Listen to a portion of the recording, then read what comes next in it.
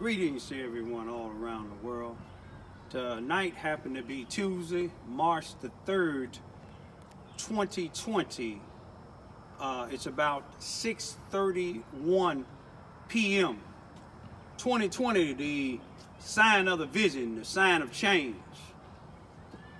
I'd like to greet all people all around the world with the universal greetings of peace and the blessing of God be with all of you all.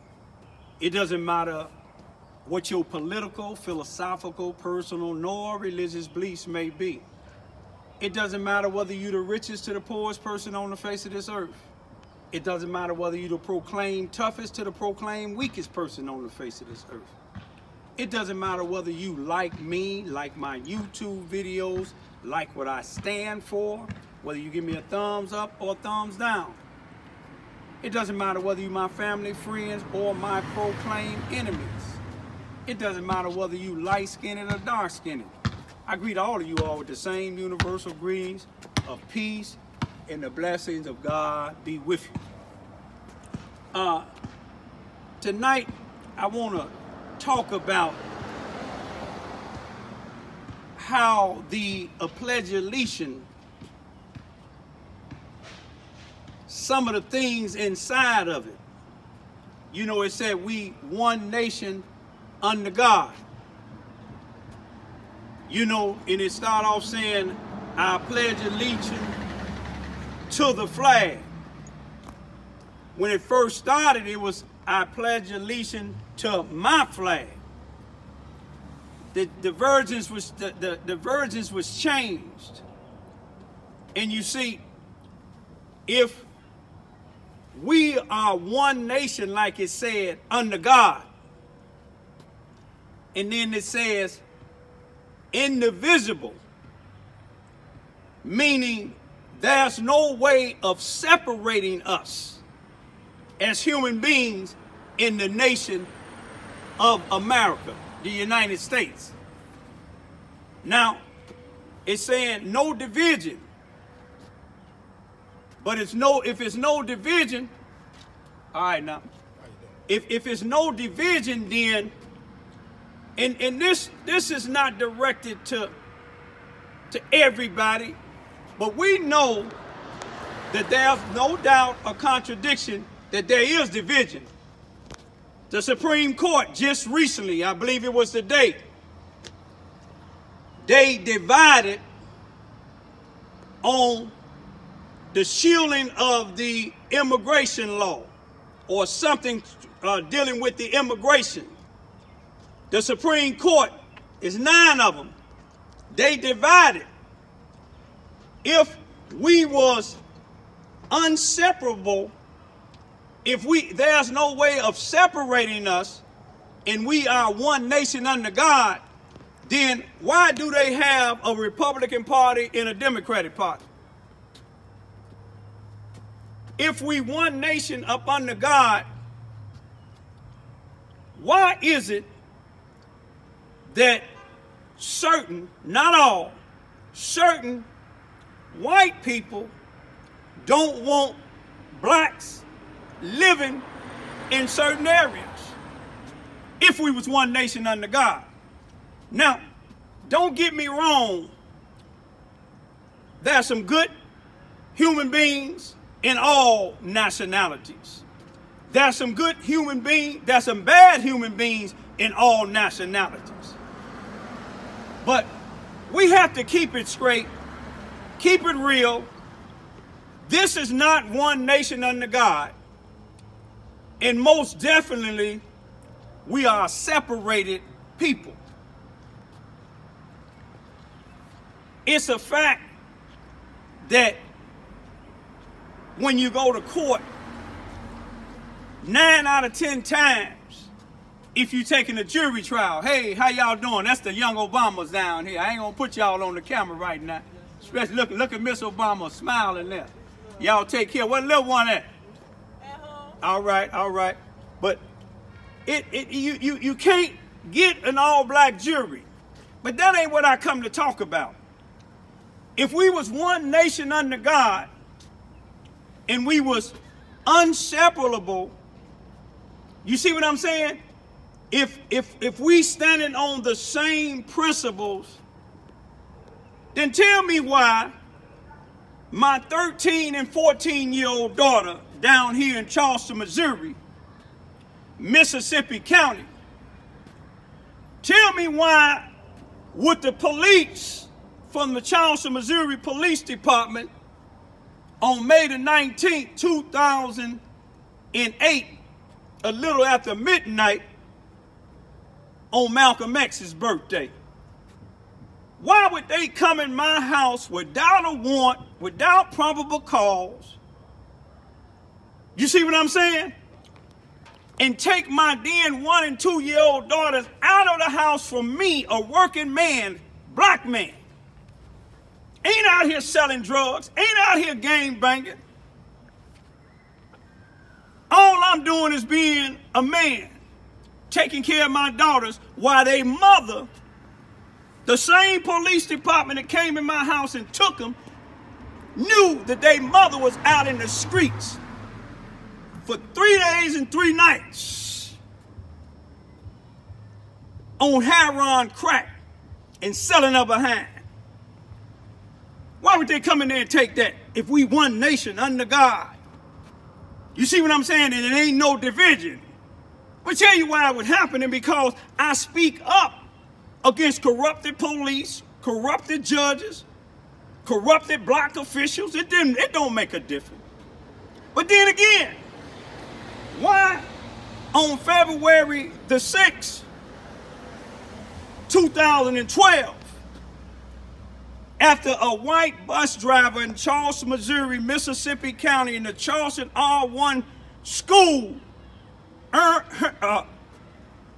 Hearns Elementary School, why was my then 5-year-old daughter left on a bus with a white bus driver? And when I complained about it on the 1st, it took the Charleston, Missouri police officer 5 days after I complained to the school to somewhat get involved. But why wouldn't she write a police report for me if she didn't want to file now? Why did she try to question my daughter without my presence, without my permission, and without my knowledge? I'm going to tell you why she could do it. Because I'm black, my daughter's is black, Puerto Rican, and Dominican, and she white. Does that sound like one nation under God? You see, why when I got my daughters back after the police, Charleston, Missouri Police Department, along with the Susanna Family Wesley Learning Center here in Charleston, Missouri, and some parts of East Prairie, Missouri, most of these black preachers, all the blacks that was working for Susanna Wesley Learning Center back in 2008, most of them work at 700 Elm Street or Cy Williams Street here in Charleston, Missouri. The C.F. Bowen Center, formerly known as the Lincoln High School, where the only place blacks can go to school until, tell me this here, why did they have to file a lawsuit against the Charleston Consolidated School number 7, also known today as the Charleston R1 School District here in Charleston, Missouri, Mississippi County? Why did blacks have to file a lawsuit to be able to go to the same school that the white people was going to? We wasn't inseparable. We wasn't one nation under God. You see what I'm saying? It took a lawsuit to do that. But let me keep on. I can't stop. Why on February the 13th, 2020, the year of the vision, the change, my 13 and 14-year-old daughters couldn't walk from my house here on one side of Vine to Vine and Main Street to go to the Family Dollar at 601 Main Street, South Main Street in Charleston, Missouri, store number 9411, district manager, black, Cat or Catherine, don't know her last name. One of the other manager there, Tammy, Why my daughters couldn't walk in there without them allowing one of their workers, not a supervisor, not a manager, but one of their workers? Why couldn't my 13 and 14-year-old daughter walk in there without Teresa Danielle Carr, C-A-R-R? On some of them I say it Clark, but y'all know what I'm talking about. Why couldn't my daughters walk up in there without Teresa identifying my young daughter, 13-year-old, asking her is a wig on her head? My daughter still, the way I taught them, some children would have probably cussed her out. Ain't none of your business. But my daughter said, yes, ma'am. Even though she felt offended. You see what I'm saying? Being a black child and being victimized by the police department, the courts and things down here ever since she was 1 year old when she was taken out of this house. I've gotten them back up a little bit. When I got them back 90 days later after they took them out of the house in 2008, her arm was broke. No police report could be made. The only one documentation that took it is their doctor. And then the doctor in St. Louis that put the cast on the arm. But the Charles, Missouri Police Department, the state's attorney, the judges, the Susanna Wesley Family Learning Center, who's supposed to be advocate for victims. My daughter was a victim. It wasn't a victim for me. It was a victim for my daughters, the lady that gave birth to them, the female that gave birth to them, because she can't be a lady. She won't take care of kids. Susanna Wesley Learning Center and all these blacks down here, they know who they is. They victimized my daughter. But yet, they go in there, she had a wig on her head. Then, when my daughter said, no, ma'am, she said, you know you don't supposed to be in here. My daughter want to know why. You know why. You and your mother come in here stealing.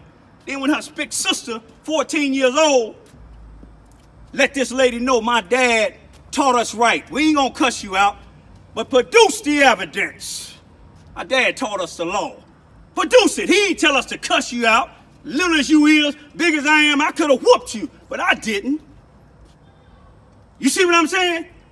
I asked you to produce it because me and my daughter don't have a mother or a stepmother. You didn't produce it. But then you had a Charleston Police Department again, up under the same chief when they took him out of my house, under the same chief when they allowed a white bus driver to abuse my daughter at the Charleston R1 school district on a bus by himself, and they didn't write a police report or didn't. Up under the same chief, Robert Bobby Hearns. Up under the same chief. Now, why did one of their police come in there?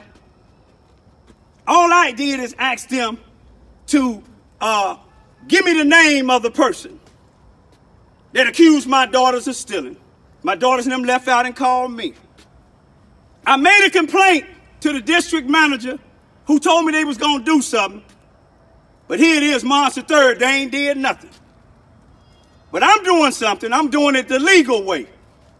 But I want to show Teresa Danielle Clark, Kat, the district manager, Tammy, and all you other people that work for Family Dollar. Let me show you something about my daughters. They don't have to steal. They don't have to steal. You see this? It's paid for. That's paid for. You see that in the driveway? That's paid for. That Crown Vic paid for, fully paid for. That's paid for. You see what they're getting on now, Teresa? Danielle Clark, Kat, district manager, Tammy. That's paid. Did y'all steal? Did you steal that? No, sir. You sure you didn't steal that? Positive. Did you steal that bike? No, sir. You sure? Yes, sir. I don't know. Can we go down to the dollar store and ask Teresa Danielle Clark? Do y'all know who she is? Yes, sir. What she accused y'all of doing? Stealing. Who you coming there stealing with? Our mother or stepmother. Do you have a mother or stepmother? No, sir. Have you ever stole anything? No, sir. We don't. Do you have to have a reason to steal anything? No, sir, we don't. Anything you want, who get it for you? My dad. Anything you want, who get it for you? My dad. Huh? My dad. Y'all say peace be still. Peace be still. Peace be still.